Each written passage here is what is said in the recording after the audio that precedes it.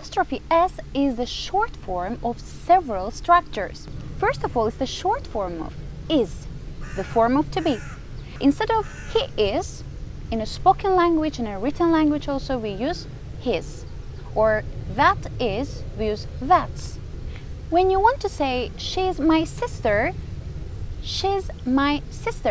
apostrophe s we use. The second use of apostrophe s is the possessive or the genitive case of nouns. For example, my sister's bag. Here, my sister's bag, apostrophe s means that the bag belongs to my sister. The third use of apostrophe s is the short form of has got. Has got or have got is a form like have, has. It talks about possessing something. Instead of my sister has got a car, you would say my sister's got a car. But how would you know that it is has got? Because you will see there got. My sister's got a car. Where do you go to buy meat? To butchers. Where do you go to buy vegetables?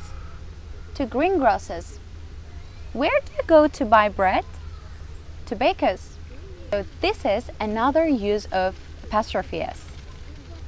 It's summer, you want to go to travel somewhere. You will go to your uncle's house and you want to stay there. So you will say, I go to my uncle's. Last summer, I stayed at my brother's. It means that I stay at my brother's house. We saw 5 uses of apostrophe s. The first is the form of to be. Second use is the short form of has got. Third is the possessive case of noun. 4, butchers, bakers, greengrocers. 5, my uncles, my brothers.